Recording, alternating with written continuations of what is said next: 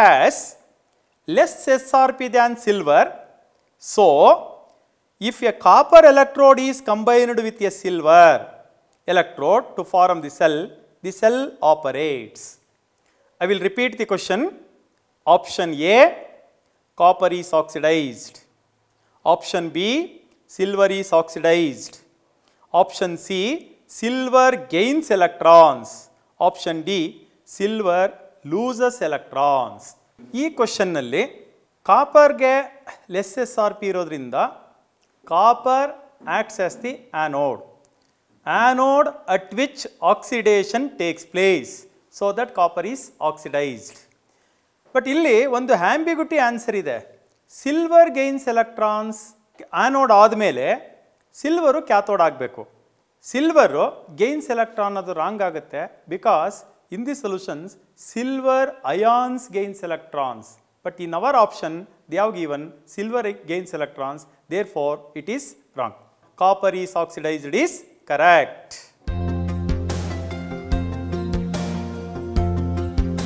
Next question, the reduction potentials of three elements A, B and C are minus 2.37 volts, minus 0.76 volts and 0 volts respectively. Then from the aqueous solution, the given options are C displaces hydrogen, B C bases than A and B, A displaces B but not C, A displaces B and C. In this problem, A has less SRP than B and C. As I told you, less SRP element is more reactive. Therefore, A is more reactive than B and C. So that A displaces B and C. Therefore, option D, A displaces B and C is correct option.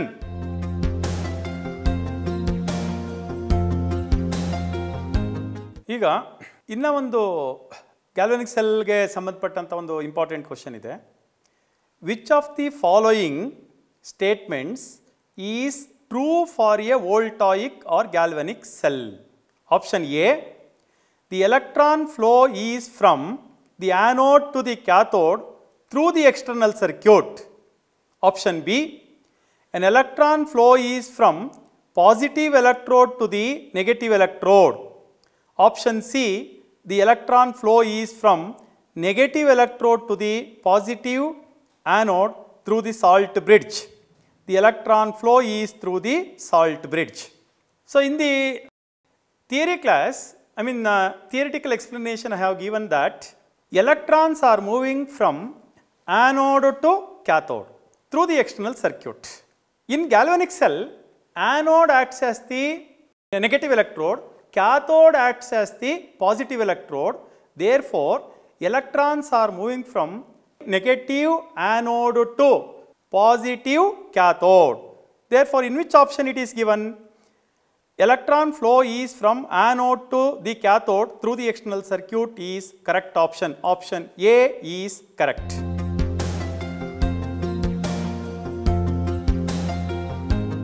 So, ಈಗ board ಮೇಲೆ ಬರೆದಿರ್ತಕ್ಕಂಥ ಒಂದು important ಕ್ವಶನ್ಗೆ how to get the answers ಅಂತ method ಕಲ್ತ್ಕೊಂಡ್ರೆ ಅಲ್ಲಿ ಹಲವಾರು ರೀತಿಯ ಒಂದು ನಾವು ಆನ್ಸರ್ ಬೇರೆ ರೀತಿಯ ಕ್ವಶನ್ನ ಆನ್ಸರ್ ಮಾಡೋದಕ್ಕೆ ಅನುಕೂಲ ಆಗುತ್ತೆ.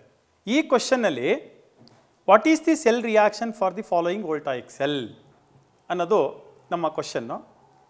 They have given voltaic cell. Voltaic cell ಯಾವುದು ಕೊಟ್ಟಿದ್ದಾರೆ? Aluminium electrode is the anode because they have given in the left side. Bromine electrode is the cathode because they have given in the right side. Left side electrode is always anode, right side electrode is always cathode. Anode at which oxidation takes place. Therefore, you have to write the anodic Kopf-Cell reaction separately. Anodic Kopf-Cell reaction is Al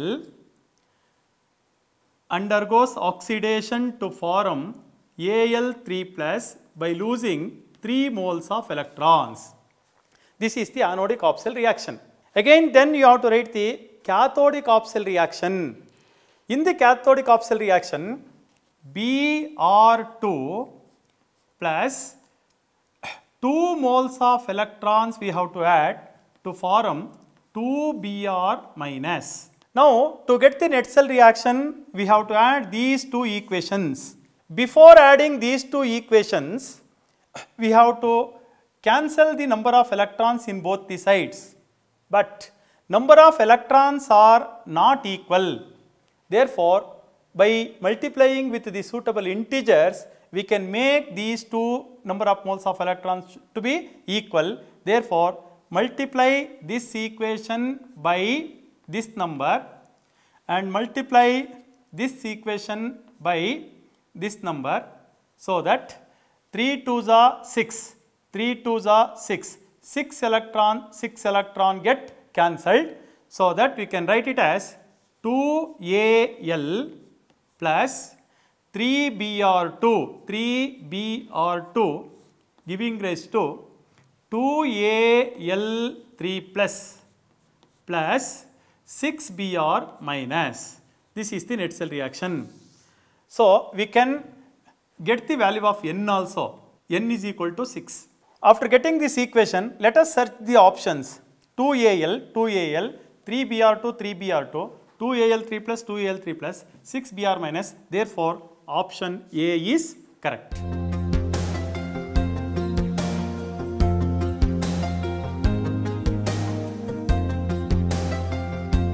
ಈಗ ಮತ್ತೊಂದು question ಅನ್ನು ನಾನು ತಗೊಂತೀನಿ. In a table of standard reduction potentials, the strongest reducing agents are dash species in the off reactions with the dash E naught values. Option A, reduced most negative. Option B, oxidized most positive. Option C, reduced most positive. Option D, oxidized most negative.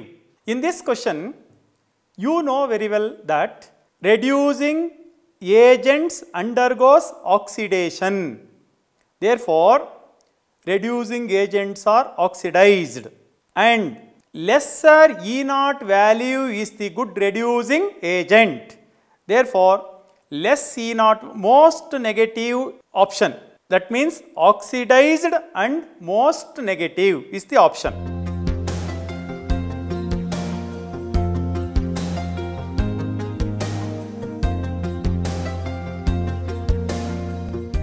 So now, in this concept, let us take one more important question.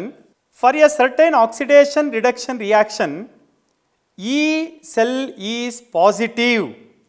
This means that option A, delta G naught is negative, K is greater than 1. Option B, delta G naught is positive and K is less than 1. Option C, delta G naught is positive and K is greater than 1. Option D, delta G naught is negative and K is less than 1. To understand this concept, we have to take some important relations from electrochemistry. Relation between delta G naught and E naught of cell. Let us take the relation between the delta G naught and E naught of cell.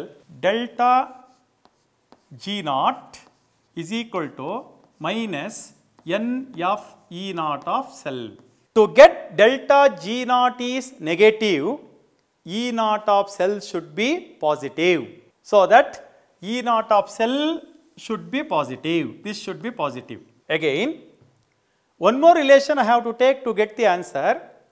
Delta G naught is equal to 2.303 RT log of 1 divided by equilibrium constant K, or minus 2.303 RT log K you can take.